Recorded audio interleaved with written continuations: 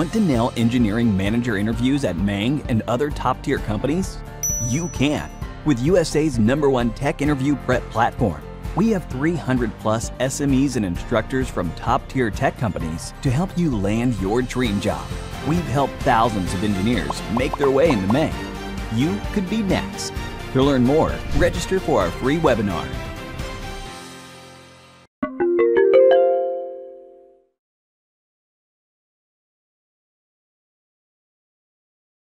So I think this is the first time that we are meeting. Is that true?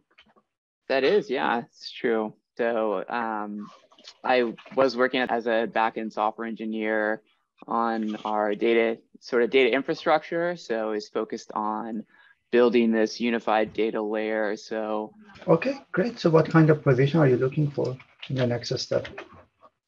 Probably more of a backend software engineer, just kind of trying to get at a company I think that more aligns with my values and sort of what I want. Something that's more focused around sort of that data space, like sort of more like data engineering focused, where I can interact with data scientists and kind of help build out that infrastructure is something that I'm pretty interested in. Yeah, so I think you have to be a little bit, at least later on, you have to make up your mind about which direction you want to go, because the interview structure is a little bit different. If you want to go for a generic software engineer, it is mostly about coding, data structure, algorithm, and system design. If you want to go to the data engineering path, it's a little bit different. There is a still coding, but the coding is not similar to that much the lead code style. It might be there's a lot of focus on SQL, Python programming. When I'm saying Python programming, it is mostly on maybe more a simpler data structure. And there should be some focus on ETL pipelines, designing a backend on the data intensive parts, you want to design pipelines of data processing, this kind of things, okay? But yeah, it's good that you have experience and interest on both of these areas, but when it comes to the interview, they are a little bit different from each other. Yeah, that's good to know. Thanks for the information. Okay. So maybe just some feedback for me. It sounds like since I probably have more application engineering experience, I should just say general backend engineer. Even though I've worked on teams that have sort of focused on data infrastructure and building out data pipelines. So for today, yeah, absolutely. For today, we want to do a sorting interview. Is that true? Yes. Okay, I'm going to share a problem with you on the code bank. So would you mind sharing your screen with me? Sure, of course. So just read through it. So given an almost sorted array where only 2 elements are swapped, how do I sort an array efficiently? Okay, so we have inputs 10, 20, 60, 40, 50, 30. And just different. Yeah, I mean, so there's a couple sorting algorithms. I think in general, the most efficient ones, depending on what you want, we have selection sort and merge sort. I think the challenge with, so I think that the uniqueness of this problem is that the array is mostly sorted. So the performance of, I believe, merge sort is like if the array is already sorted, it's n squared. So that's sort of less than ideal. I mean, there's ways to get around that by having a different pivot, or sort of three pivots. So yeah, I guess to get some more clarity,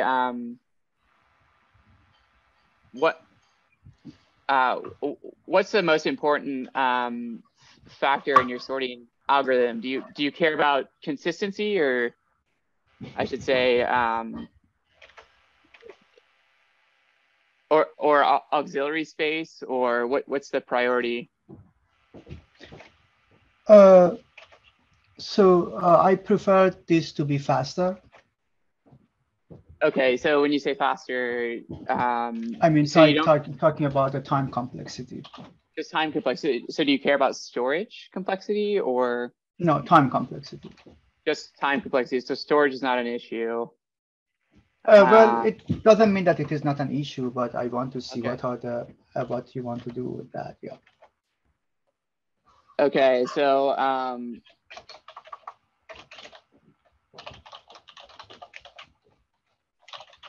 I think so. Selection sort is a n-log-n algorithm that doesn't utilize any space, and it's an average case of O log n and a worst case of n squared. So it's, I would say, less consistently fast, but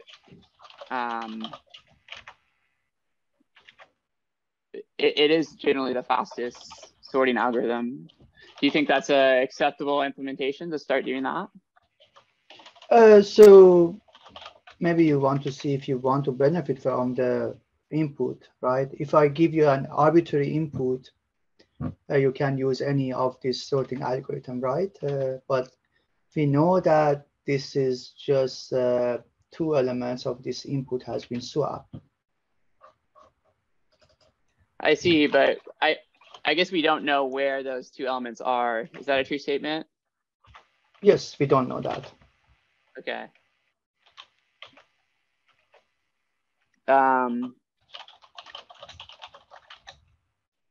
So I think that's the challenge.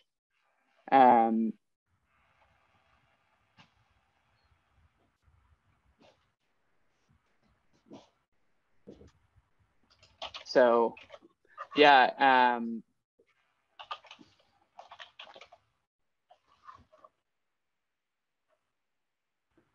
I mean, I think there's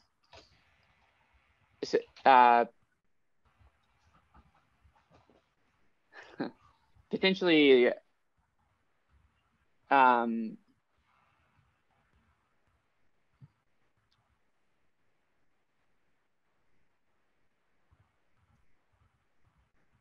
yeah, so I think the challenge is because the consistency of where there's no consistent place in the array where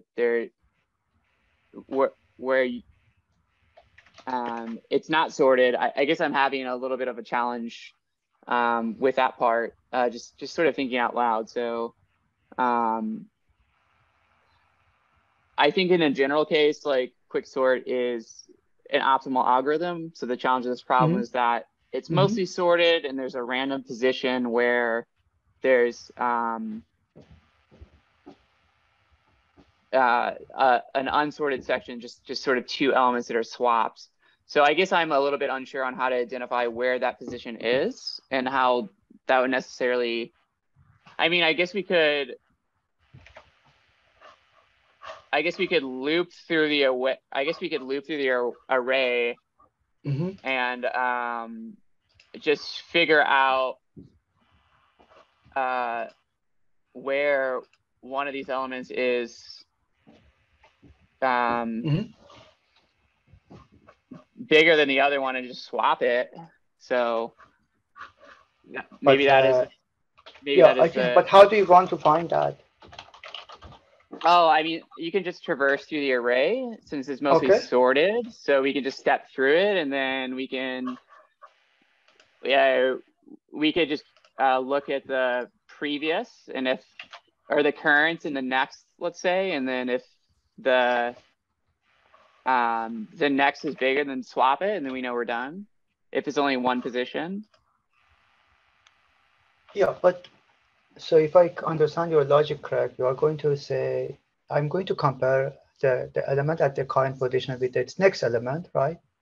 And if it was, if it was a smaller, you want to do what? You want to swap what with what? when you are going to swap, you need two elements, right? That's correct. So I'm just thinking you're stepping through, and you're at, say, index +1. So that's your start of the loop, and then you're looking at index and comparing that to index -1, and if there's so if index -1 is, let's see, greater than index, then you would do a swap. Okay, can you run this idea on a couple of examples to see if it is working? Yeah, of course. So I think we're at the stage where you want to code it out. Is that a true statement? No.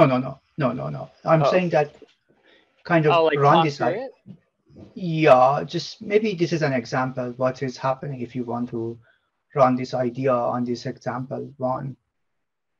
I see. Yeah. So on line item 12, we have 10, 20, 60, 40, 50, 30. Oh, there's two elements that are swaps.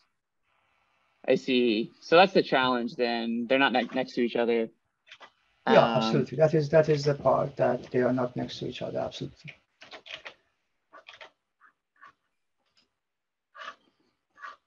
So, I mean, if there's maybe there's a two-pointer solution.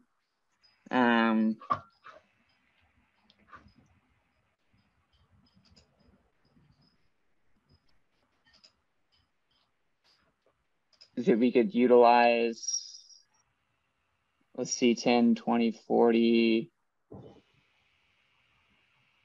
So I guess we could determine if we got 2 pointers, maybe, and if we were able to determine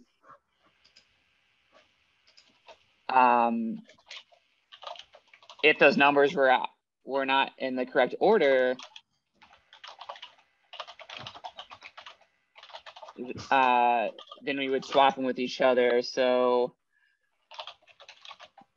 maybe you could do a pass to figure out where these numbers are not in the correct order, which two numbers are not in the correct order, and then swap them. So I would know if 60 is not in the correct order because it's not 30, right? Same with 30 is not in the correct order.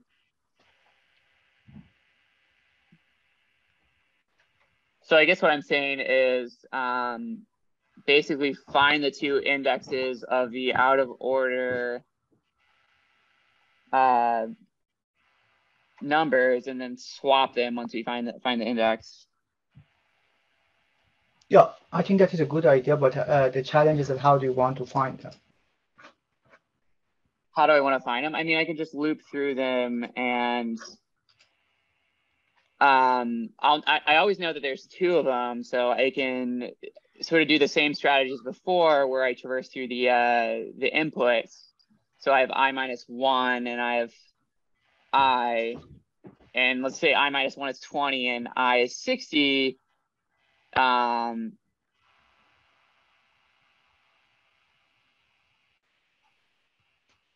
In this case,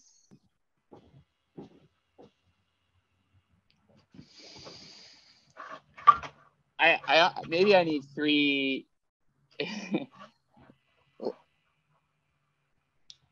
I guess it would be almost like I-1 and I+1. And if there's something that's out of order, then I add it to an array. And then, so that's pass 1, and then I'll just swap them.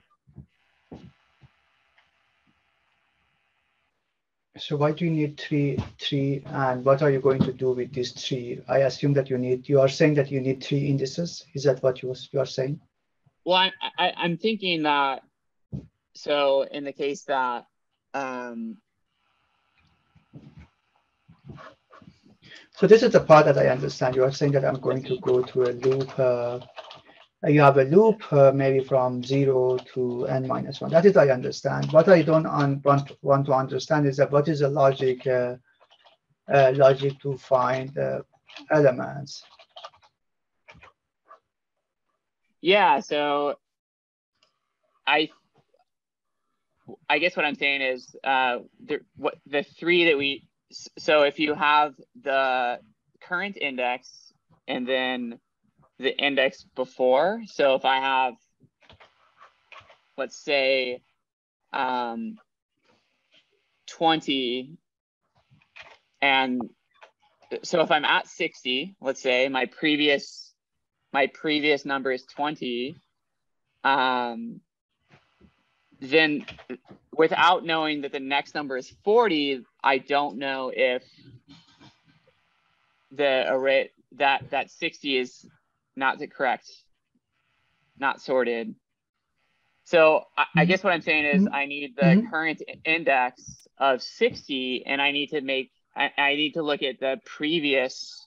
So on line 15, the previous is 20, and the next one is 40. With those two inputs, I'm able to determine, oh, well, 60 is not in the correct position. Okay. And what about, so let's say you find that 60 is not in the correct position, but what are you going to do after that? Oh, once I find that 60 is not in the correct position, I'll add that to, really I just need like a tuple of 2, but in this sense, I'll just probably add it to a, just like a list of 2, and then, or an array of 2, let's say, it doesn't matter. And then, so after I traverse through line 15, I'll have that array of 2 elements, and then I'll just run a swap on those 2 elements in the input array.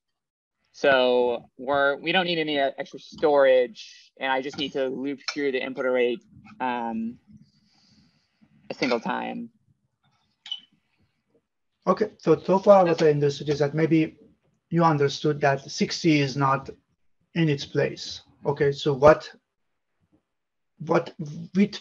element are you going to change 60 with? Oh, well, there's 2. Sorry. So I mean, I would continue to find that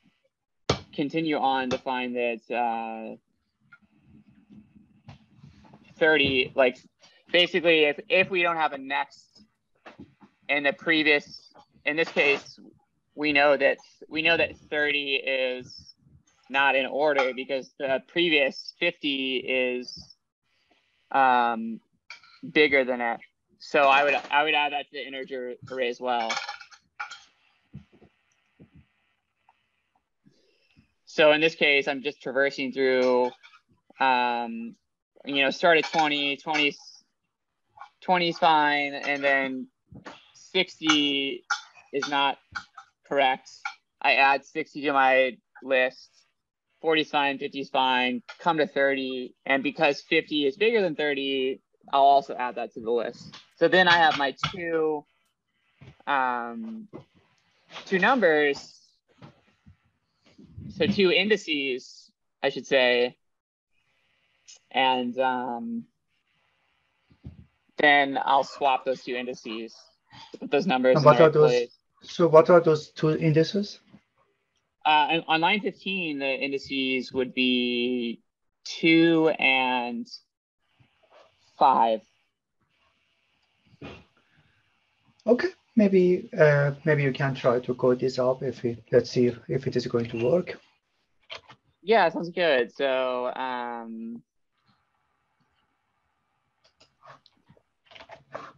so we have this main function, and let's just get rid of this. So I'm going to say int array of, and let's just copy this right here. And we'll call it test1. And we want this function almost sort. Who knows? And almost sorted sort. Let's call it that. Sounds fun. Okay. So in almost sorted sort, we're going to, let's just do this on an integer array.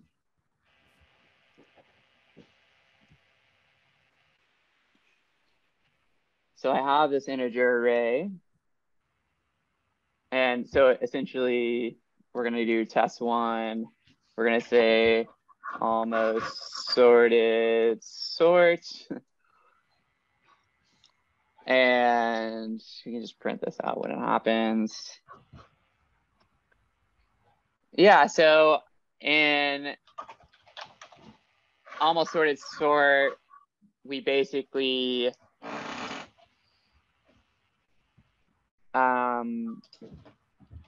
we have a array, so r equals this, and we want to say so for let's say I in array.size, or I should say 1 until array.size.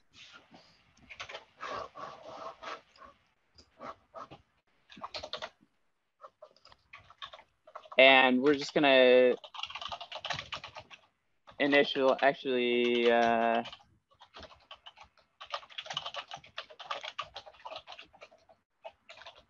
we'll just have some space, basically. It's really a space for mutable list of our two indexes. So we'll call this index to swap, and it's gonna mutable list of.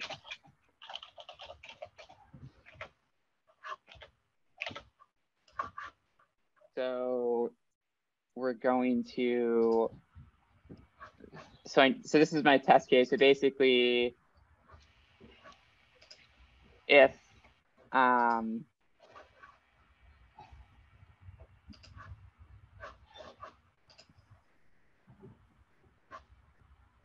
so I said, so we want to say if number is smaller, so what is, if previous number is smaller and next num is bigger, add. I guess the edge case is, so if next num is null, or if next num equals array.size,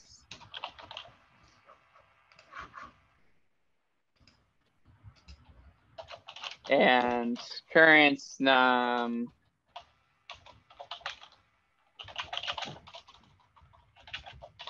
is smaller than previous.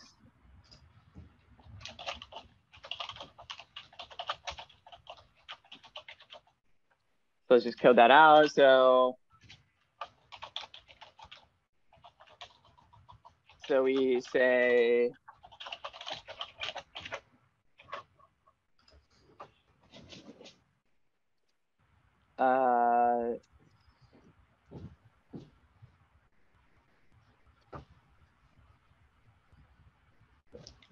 val next num is going to be an integer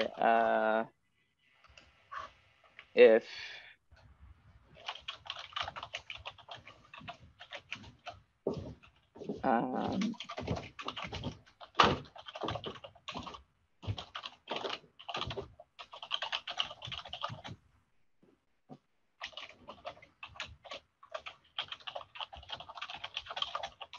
well, but if array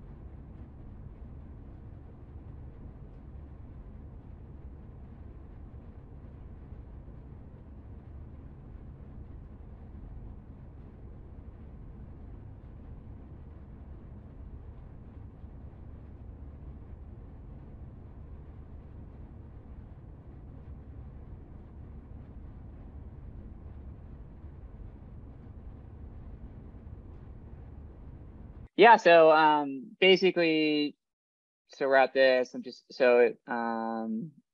Next num, if it's null, so basically there's no next num, because we're at the end of the list. And let's see, current num is less than previous num. Then we want to, so if next num is null, that means we're at the end of the list, because we're just saying, just from line 18, we're just saying if I plus 1 equals array size, that means that we're at the end of the list. So we're going to add null, else we'll grab that number out of the array. So if we're at the end of the list and it's supposed to be an and current num is less than previous num, we are going to add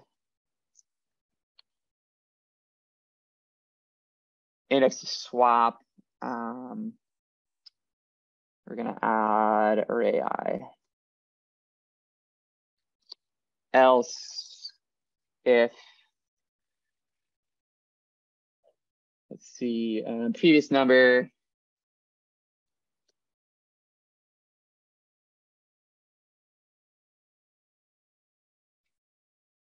the previous number, actually next number is not equal null, and next num is greater than current, or next. So if next num is not equal null and next num, so if next num is smaller than current num, or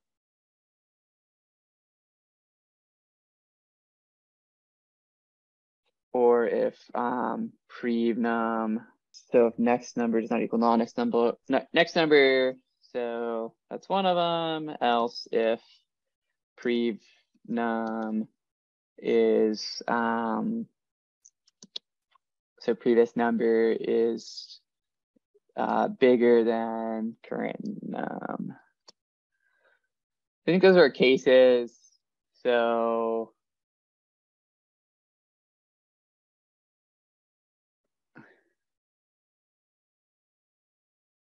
that's, oops. And then we could just have a little C, let's say swap function, fun, int array, swap I integer, j integer,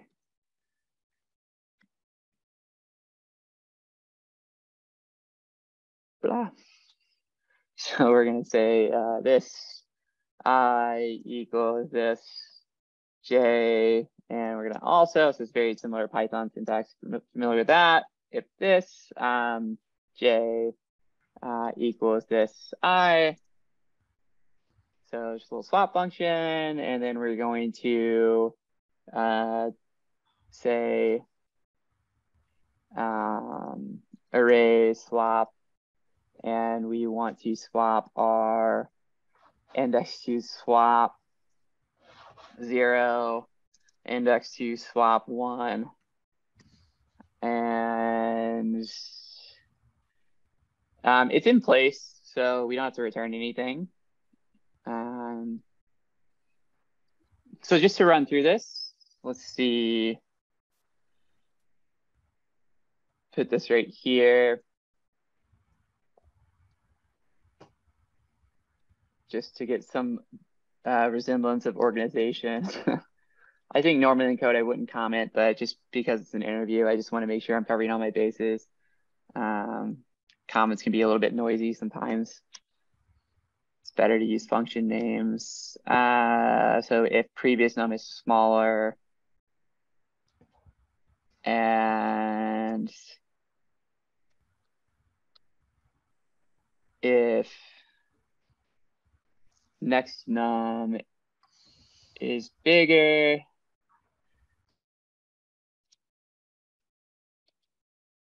okay.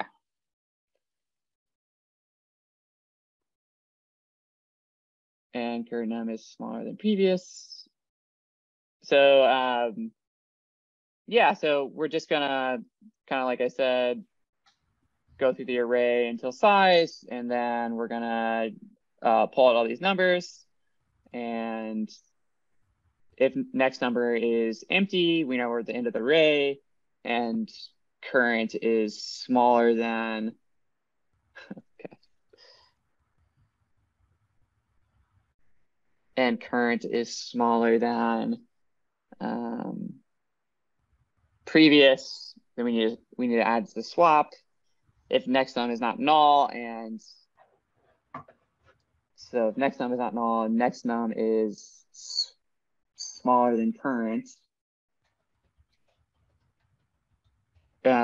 we also need to add it to the list. And if previous number is smaller, or sorry, previous number is greater than current number, we need to add to the list and swap. So does this approach sound reasonable? Did you have any questions so far where we're at? I think that is good. What I want you to do maybe in the next step is to just go through the first example and dry run that. I don't want to run that. I just want you to dry run that. Maybe mentally debug this actually. Okay. I see. Yeah, sounds great. So yeah, so we're at index 1. So it seems that in the beginning you have this, right? Is that true? And yeah, I think I is 1 at the beginning, and maybe the prenom, what is the value of pre, is the value of next, and what is the value of current, right? Maybe you can initialize them and see what is the value that you get at the very end. Yeah, sounds good. So so if I is 1, the pre-num is going to be 10, and the next, let's do pre, next is 60, just to be sure. So we can just say I plus 1. So I is 1, I plus 1 is 2. So 0, 1, 2, we're at 60. And we're not at array size. So null, else, array plus 1. So array I plus 1 is 60, and current is R20. So in this case, if next num equals null, so not the case, we go to the next one. If next num does not equal null, it's true. And next num is less than current num. So if next num is less than current, it's not true. It's bigger. So we go to the next one. If previous num is greater than current, not the case. So we don't add anything to the index. So then we go to our next one, which is, so current is going to be 60.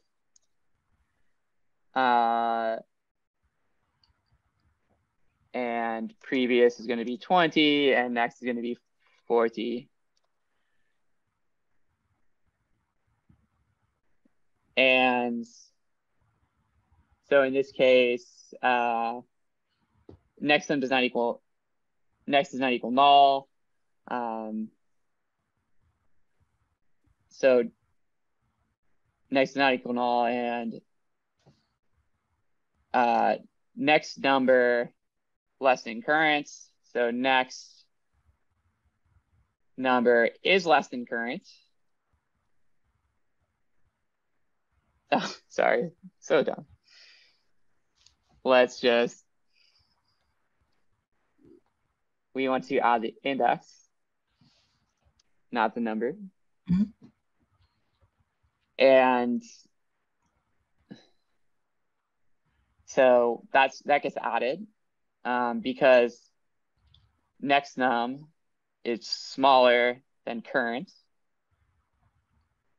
And so we add current, which is I, which is what we want. And do you mind if we just skip to the 30?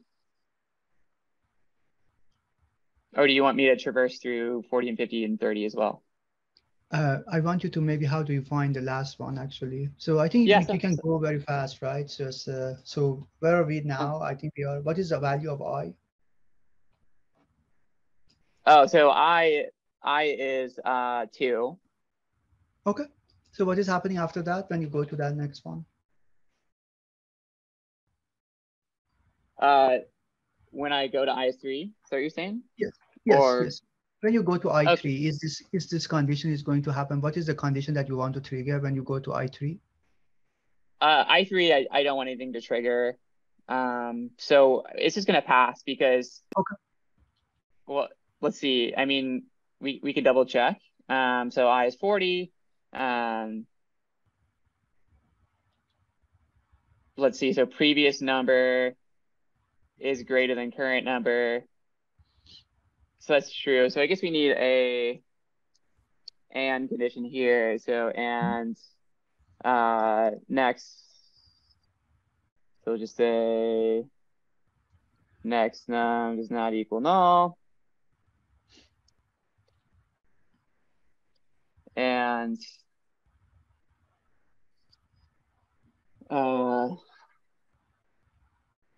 next num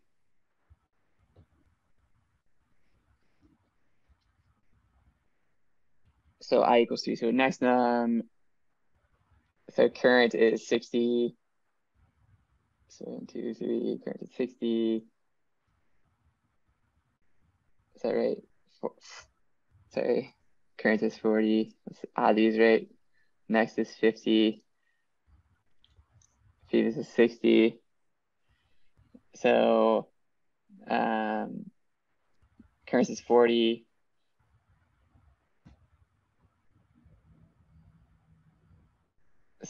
So before I had if previous num is greater than current num, so previous num is greater than current num, which is true. So I guess this is a challenge, is that so in this situation,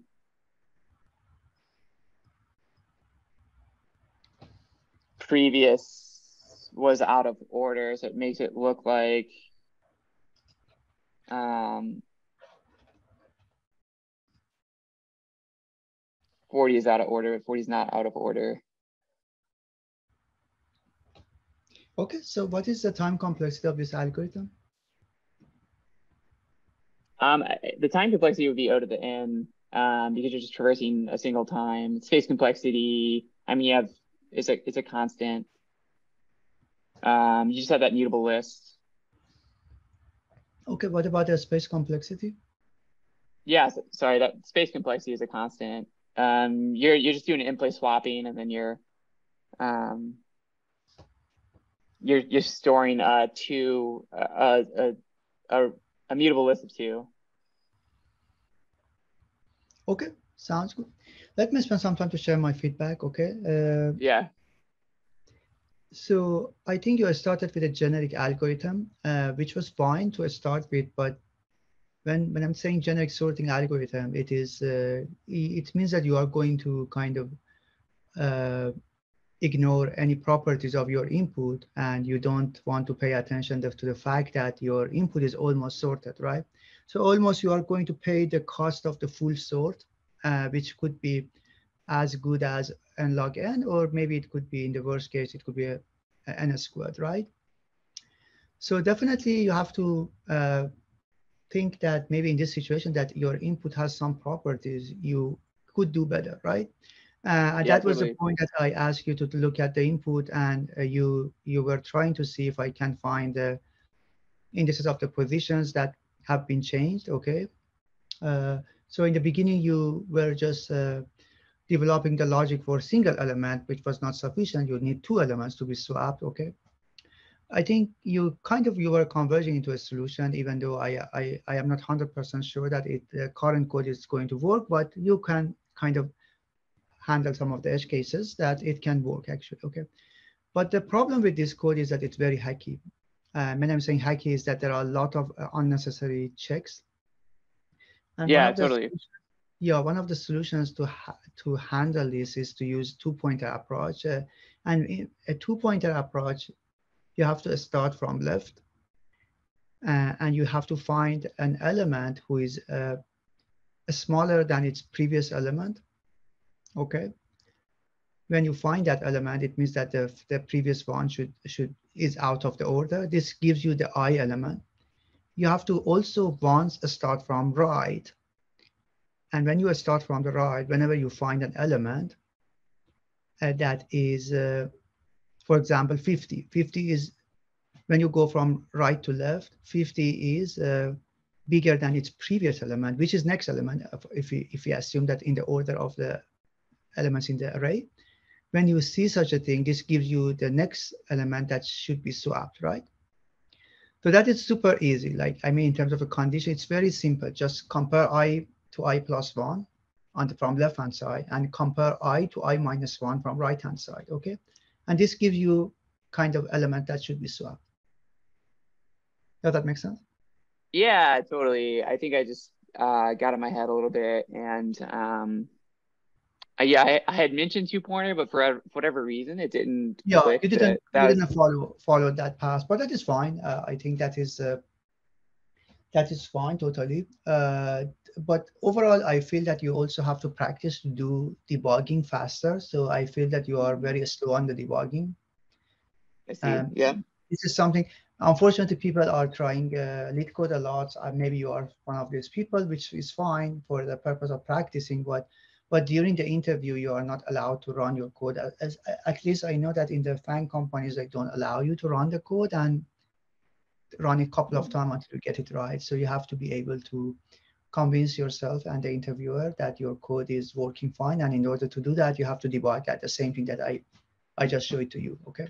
And maybe a little bit practice should help you to kind of, go through that. So usually you have to communicate your algorithm to the interviewer before starting to code. I feel that also you are lagging a little bit on the explanation. Maybe you have to try to make it really simple, right? Yeah. What is I think you were talking about the fact that I want to find those elements, but then I was asking, what is the logic that you want to find that element? So this is not super trivial, right?